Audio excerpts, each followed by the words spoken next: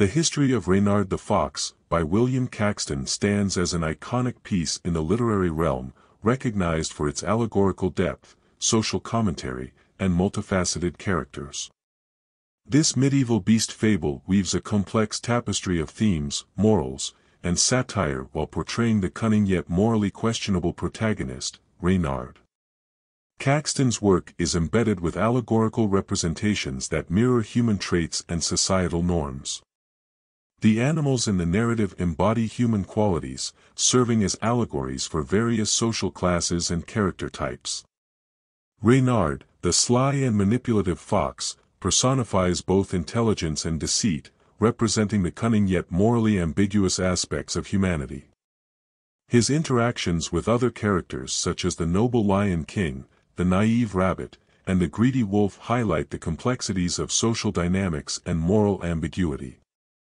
The narrative structure of Reynard the Fox follows a series of adventures and misadventures that Reynard undergoes, showcasing his wit in escaping dire situations and manipulating others for his gain. Caxton employs a rich tapestry of storytelling techniques, including vivid imagery, dialogue, and suspenseful pacing, which captivates the reader's attention throughout the tale.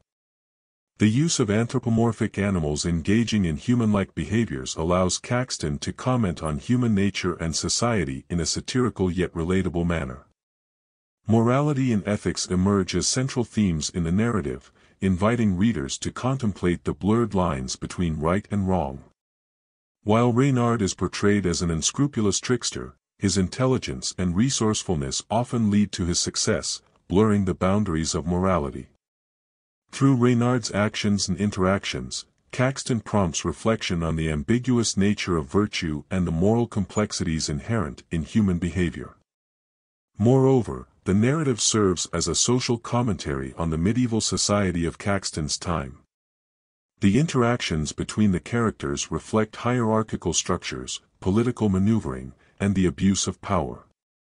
Reynard's ability to outwit and manipulate those in positions of authority challenges traditional power dynamics, offering a critique of the prevailing social order. Additionally, the character development within the story is multifaceted. Reynard evolves from a cunning trickster to a complex figure whose actions prompt moral introspection. His interactions with other characters lead to moral dilemmas, forcing readers to confront their own ethical judgments.